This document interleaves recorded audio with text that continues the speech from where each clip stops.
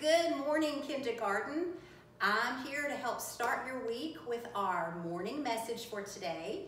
And I am so excited because I have my nieces and my nephews zooming in to help us with our morning message.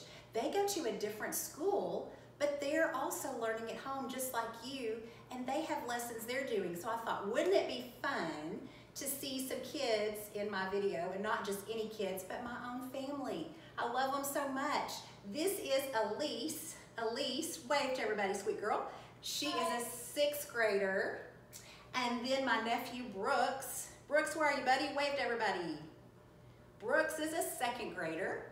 And Audrey, wave Audrey. Guess what, guys? Audrey is a kindergartner just like us. So they're gonna help me with the morning message for today. Are you ready, guys? Yeah. You ready? Awesome. Okay, so we're gonna start right here. Today is Monday. Okay, Monday. Could y'all spell that for me? M-O-N-D-A-Y.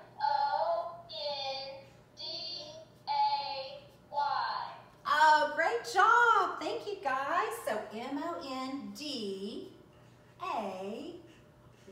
And there's a period at the end of my sentence because we want to make sure we put the right punctuation mark. All right, let's read the rest. Today is Monday. We have a fun week for you. When you work, do your best. And I see an excitement mark or an exclamation mark, so we're going to say that excited. Do your best. Our popcorn words are, okay guys, will you tell them their new popcorn words for the week? And when. Awesome, thank you.